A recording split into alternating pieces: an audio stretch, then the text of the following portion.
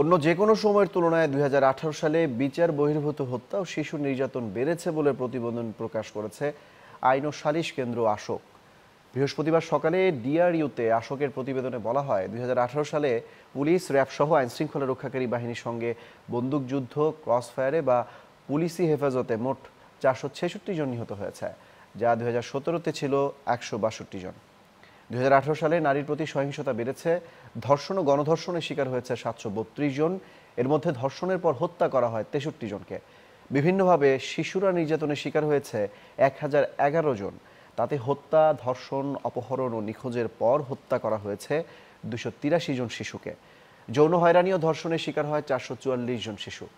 আশোকের এই প্রতিবেদন উপস্থাপন করা হয়েছে বিভিন্ন গণমাধ্যমে প্রকাশিত সংবাদের ভিত্তিতে। নিরপেক্ষ একটি তদন্ত কমিটি করে বিচার বহির্ভূত হত্যাকাণ্ডের বিষয়ে সুষ্ঠু তদন্ত সম্ভব বলে জানান আশোকের নির্বাহী পরিচালক শিপা হাফিজা। আমাদের নারী আর বিশেষ করে শিশু ধর্ষণ সংক্রান্ত আগে পরে মৃত্যু, এই বিষয়টি অনেক বেশি বেড়েছে। এটাও একটা অত্যন্ত উদ্বেগজনক বিষয়।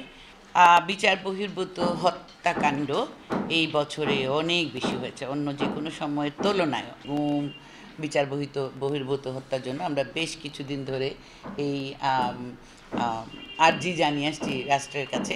এটাও আমরা চালু রাখবো যাতে একটা নিরপেক্ষ সুষ্ঠু তদন্ত কমিশন তৈরি হয়।